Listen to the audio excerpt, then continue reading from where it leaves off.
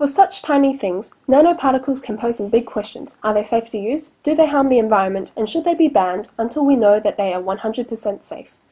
As nanotechnology is at the cutting edge of technology, very little is known about the long-term effects of the nanomaterials present in commercial products and the effects that they may have on living organisms and the environment. As a result, the safety of products containing nanoparticles has not been proven, but this does not mean that they should be banned until nanotechnology is 100% safe. It is essential to look at where they are currently found, what they do, likelihood of detrimental effects, and possible alternatives to prohibiting their use. I will be focusing on these issues in this presentation. The classification of nanoparticles based on size rather than their chemical products mean that a blanket ban may exclude potentially beneficial as well as harmful products from the market. Nanoparticles are present in many areas of our lives, perhaps even without us realizing it. Wrinkle-free shirts, carpets that don't stain, socks that don't smell, bandages with antibacterial silver, toothpastes that can repair cavities, sturdy and long-lasting coatings for buildings and furniture, and even refrigerators which claim to keep food fresher. We're also exposed to nanoparticles from sea spray or volcanic activity, or, incidentally, from diesel engine emissions or welding fumes. If the intention of banning these materials was to protect the public from them, then this ban will prove ineffective, as their current proliferation and natural presence would mean that exposure to nanoparticles will remain ongoing. As with the other man-made substances, nanoparticles may pose a risk to the environment through bioaccumulation, where the concentration in organisms increases as the material progresses through the food chain. Silver nanoparticles are known to be a powerful bactericide, killing harmful as well as beneficial bacteria that play an important role in the cycling of nutrients. Theoretically, nanoparticles could absorb substances such as herbicides, which would enhance their ability to detrimentally affect the environment.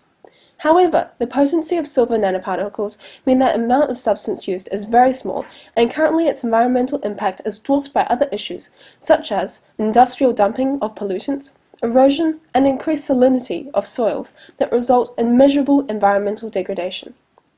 Also, the use of nanoparticles in water and air purification and solar energy production suggests that banning their use would reverse progress in efforts to conserve the environment. The thing that makes nanoparticles so attractive, their large surface area to volume ratio, is also what makes them potentially toxic. This is because they are more reactive than larger particles, and this increases their uptake into cells, tissues, and organs. Several test tube studies have shown that nanomaterials can cause damage to cells and tissues in a number of ways, including changing the DNA and causing mitochondrial damage. However, these tests only demonstrate the effect of nanoparticles on parts of the body in isolation, rather than on the human body as a complete entity. This will be like testing the effect of alcohol on a sample of muscle cells, which would result in tissue death, without the circulatory and excretory systems which filter and eliminate alcohol from the body.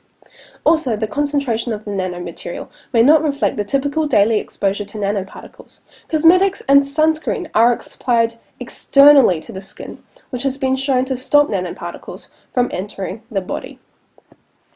Other studies have linked Crohn's disease, which can lead to cancer, autoimmune diseases, Alzheimer's, Huntington's, and Parkinson's to nanoparticle exposure. However, the links are tenuous, as nanoparticles are one of many factors that can trigger these conditions, rather than being a primary cause.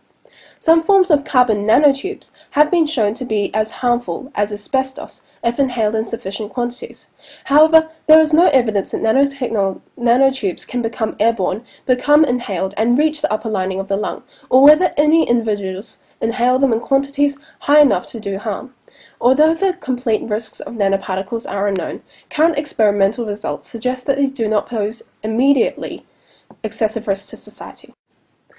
Although the possible implications of the use of nanoparticles on individual society and the environment remain uncertain, it is evident that regulation and management of nanotechnology has not kept up with the development.